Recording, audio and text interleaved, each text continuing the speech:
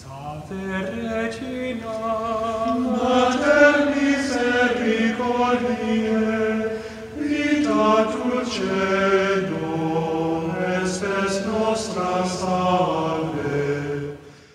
The Lord be with you. A reading from the Holy Gospel according to Luke.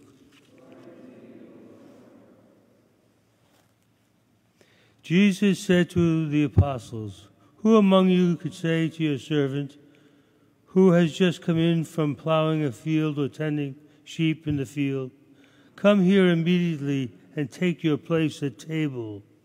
Would he not rather say to him, 'Prepare something for me to eat? Put on your apron and wait on me while I eat and drink. You may eat and drink when I am finished'? Is he grateful to that servant because he did what was commanded? So should it be with you. When you have done all you have been commanded to say, 'We are unprofitable servants. We have done what we were obliged to do.'" The Gospel of the Lord. For the grace of God has appeared, saving all, who gave himself for us to deliver us from all our lawlessness.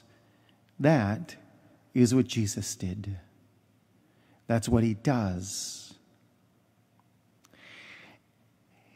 And so you look at the cross and you see that God paid a huge price for us.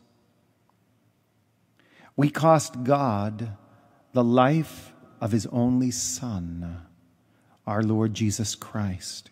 And there is no way we can repay that because he's so generous. And so, literally, according to this gospel, we are a completely unprofitable loss to him. If you look at it in mere economics, we are completely unprofitable. And when we look at the cross, we see the reality of that, the great price it cost him. And yet, in love, he willingly paid this price. It's so easy to fall into the trap of entitlement when we forget this. Prayer becomes demands we place on God, and we can easily fall into holding him in contempt when we don't get our own way. We have this entitlement attitude where God owes me something. But really, we cost him so much that we are unprofitable servants.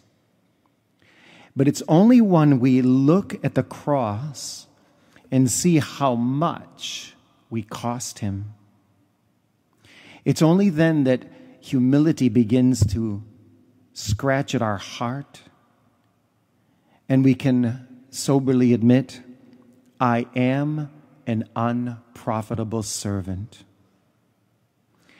And it's then that we start to appreciate how much he loved us, how much we cost him, and how much he's continuing to pour out for us, for our sake, out of pure, generous love. Regina Celi, letare, alleluia, qui aquam meruisti portare, alleluia, resurrexit sicut dixit, alleluia.